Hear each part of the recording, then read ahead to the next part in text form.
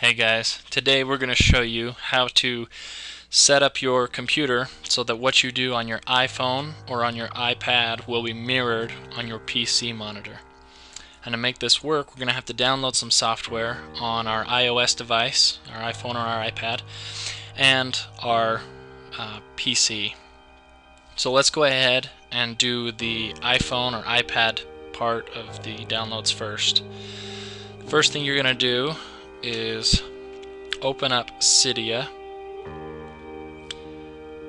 and once you have Cydia open, you're going to look for a program called Veency. It's spelled Veency. So you're going to search for it,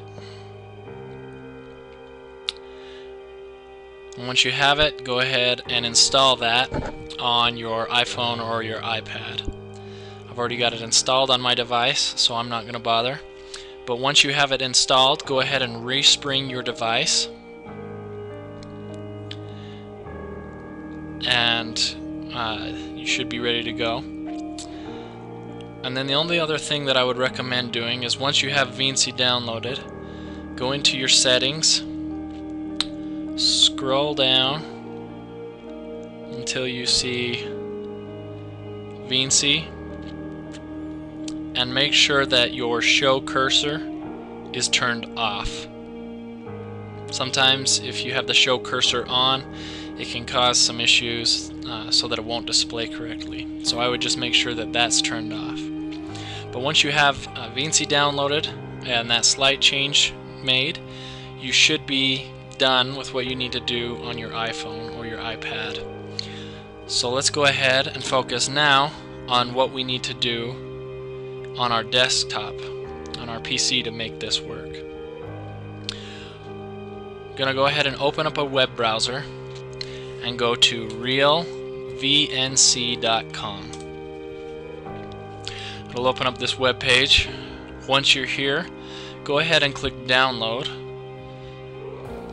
and we're going to download the VNC viewer. I'm using Windows, so I'll download the VNC viewer for Windows. I'm using 64-bit, but you can download 32-bit if you want. And I'm going to go ahead and download the exe file.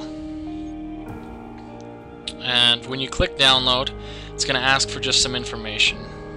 The only things that are required are your name and email. So we'll go ahead and put in a name. We'll call it Fake Fakerson.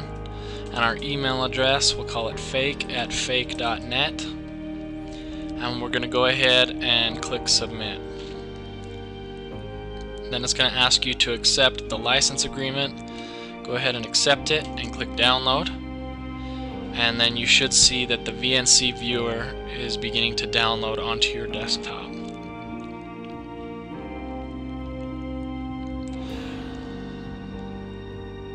So that's downloading, and when it's finished downloading, go ahead and open it and click run. And it's going to open up a little box here that's asking for the VNC server.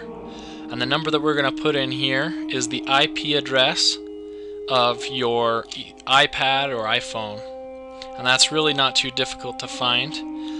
Just go ahead and go in your iPhone or iPad and go to settings and go to Wi-Fi.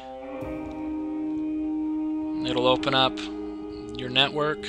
Go ahead and click the blue arrow that's next to your network, and it's going to tell you your IP address right here. So for us, it's 192.168.0.5. Your number might be different. Whatever it has in the IP address, go ahead and put that in and click connect.